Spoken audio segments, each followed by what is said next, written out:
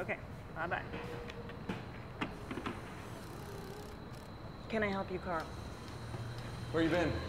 On my lunch break. I had the breast and legs special. Do you have work to do, Carl? The Ford is ready, Martha. Is it, Frank? Colors better match this time. They always do.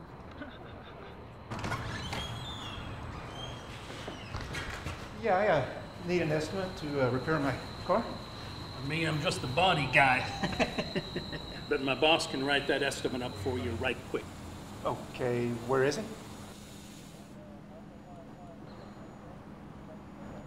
This must be a joke. She would know the first thing. Now, come on. No can do, amigo. That monstrosity outside makes sense now. That Mustang looks great out there. Carl! Yeah. Lunch is over. It's quite a sign you got out there, Martha. Couldn't miss this place if you tried. Well, that was the idea. Tucked behind that real estate office, we needed something eye-catching. What can I do for you, Don? Junior swiped the side of the car coming out of a parking garage. Again? Yes. You can't bake a cake without breaking a few eggs, right?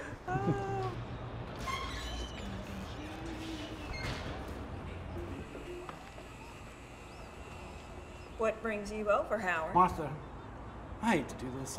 I really do. Got a call from Miss Debbie Barnes over at the Office of Enforcement. You know, I do the volunteer inspections for the city manager. Asked me to come out here and take a look at that Mustang you got out there. Why? Apparently it's in violation of the junk car ordinance.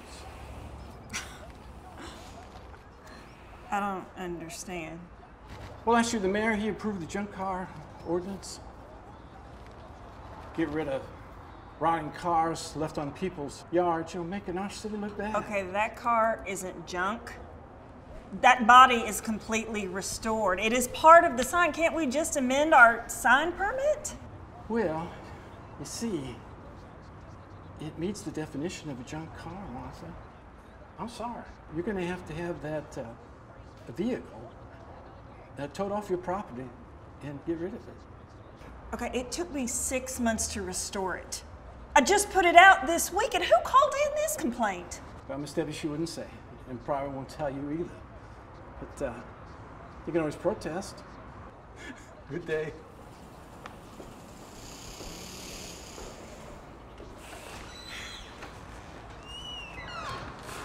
Can you believe that? There's nothing that surprises me, Martha.